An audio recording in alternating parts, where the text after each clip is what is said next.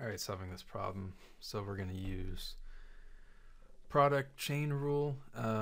Starting off here, y prime. So product rule, so x turns into 1 times sine of 1 over x plus x times, so derivative of what's on the inside is actually, let's see here, same thing as x to the negative 1, so it becomes negative 2, or excuse me, negative 1 x to the negative 2, and then what we get out here is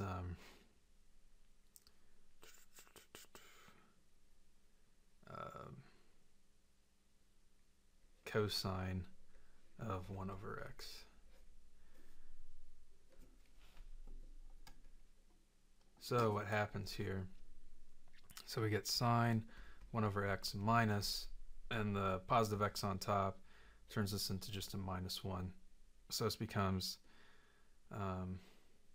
sine of 1 over x minus x to the negative 1 times the cosine of 1 over x.